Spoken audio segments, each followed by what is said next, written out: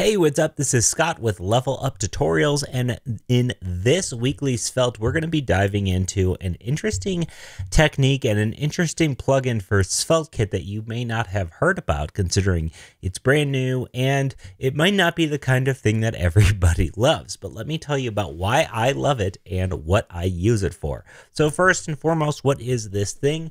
Well, this plugin is the SvelteKit Auto Import plugin.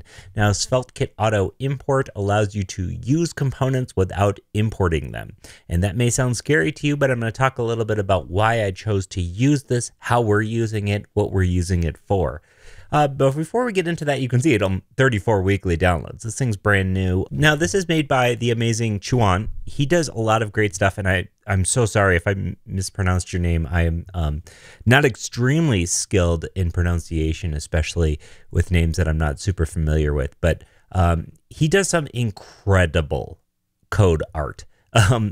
His blog is amazing. He does some seriously incredible code art. So give his stuff a look.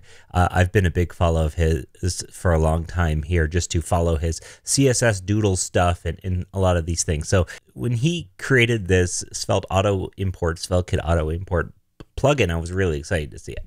So let's take a look at this thing and how we use it and what it's about, why I like it. So first and foremost, to use an auto import plugin like this, you install it, SvelteKit Auto Import, then in your Vite settings of your SvelteKit config file, you say plugins, auto import, and then you tell it the directory in which you want your components to live. Now, you can also auto import SvelteKit specific things like maybe on mount, which I guess is a Svelte specific thing. You can auto import a whole ton of different things. There's mapping.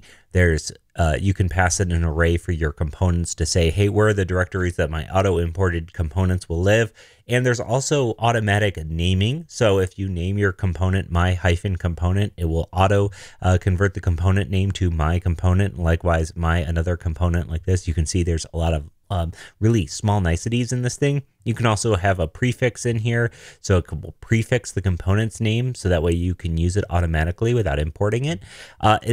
It's really, really sick. And again, this is one of those things that you may feel uncomfortable with the idea of this, but this plugin is so full featured. I want to show you all about it and explicitly how we're using it.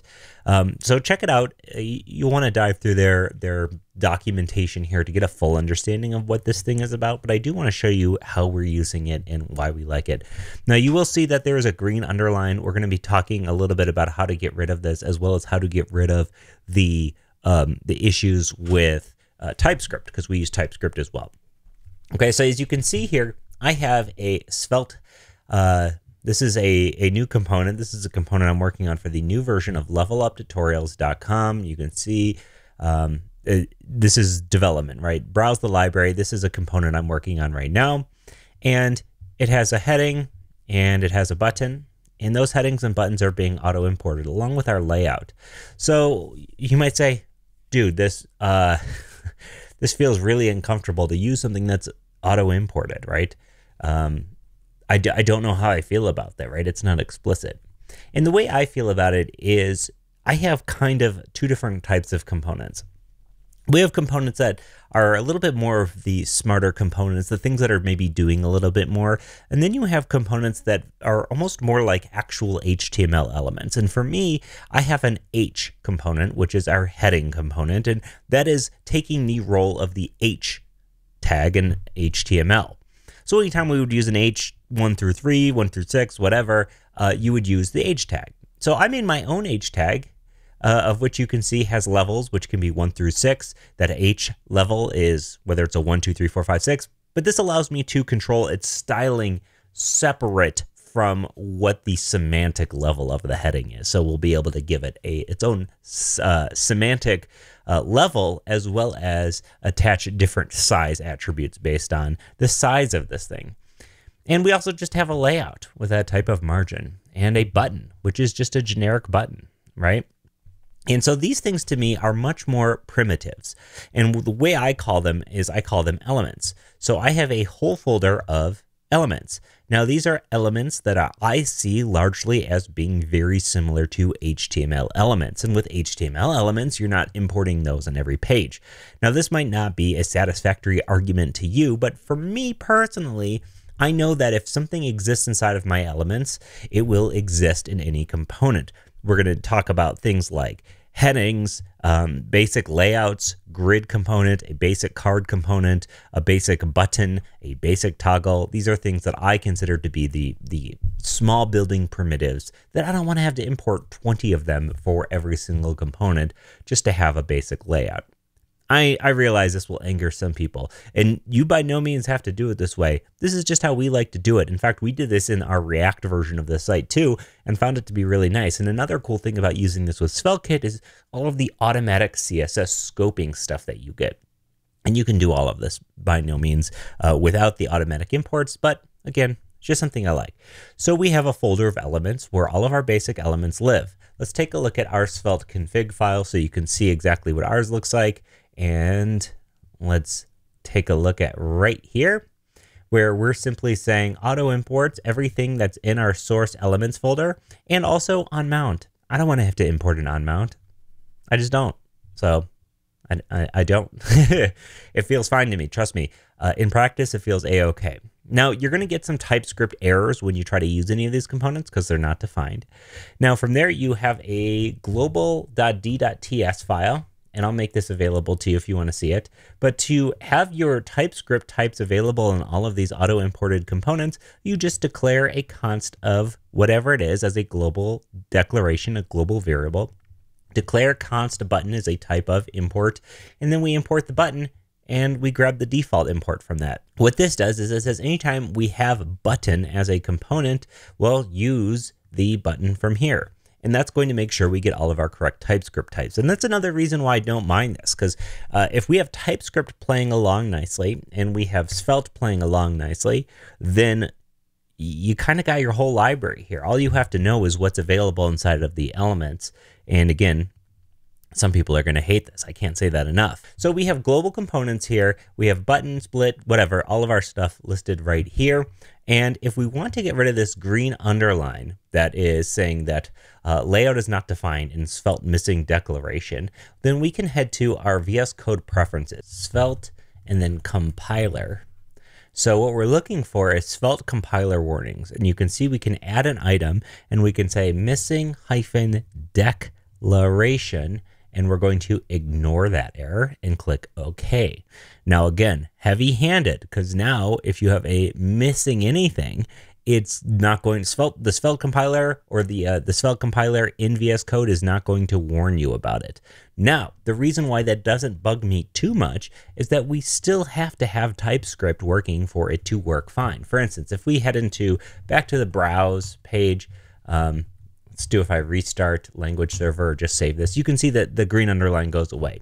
And so now we can utilize our global components just as if we wanted to have them here. And if I wanted to say fake component and try to use this thing, it's going to give you a red underline because we're using TypeScript.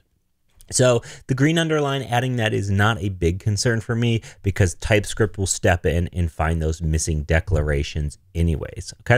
Okay, so we have several things. We have global components that are now being auto-imported. We have suppressed the Svelte compiler warnings. We still get TypeScript support for them, and we kind of know what's up because they're all of our elements. Now, if you even have like your own documentation for internal documentation, like a storybook, then you could always have information about what elements are global. And to me, I gotta love this. Now, one more small thing you might be saying, Scott, because the way that the React version of this worked is that we had a Babel plugin that just automatically added an import at the top of all of our files to any missing component.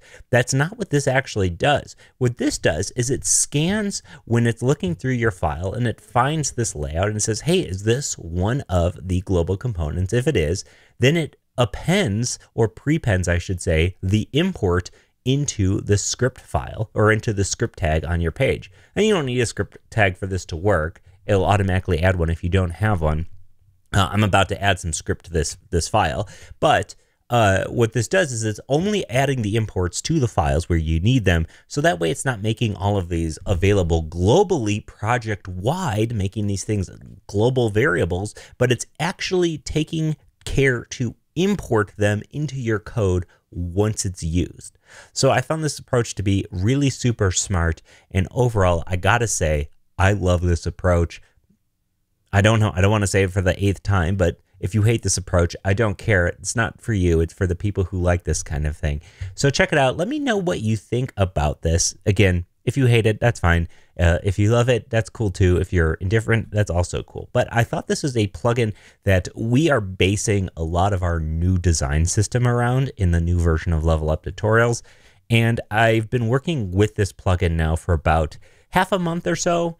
And the workflow to me has become really great. Because instead of having a class of a layout using an SCSS file, what I have is a layout component with its own scoped CSS with its own props, right? It feels like styled components in that way. Your props for your CSS stuff can now all of a sudden be typed. And that might be even to get a little bit in the weeds here, but we had prior to this a class-based system. And you might be saying, Scott, CSS classes do all of this stuff. But what you don't get with CSS classes and appending classes on here, you don't get the type of styled component type of parameters that can come into your code that can be fully typed. Or even better yet, you know, if you have a class of layout with an augmenter or modifier of type of margin on it, then again, you're going to have to memorize all of that stuff. You're not going to get the code completion, and it is a way more opportunities to get it wrong, to be honest. So I like this because we get this TypeScript scoping of our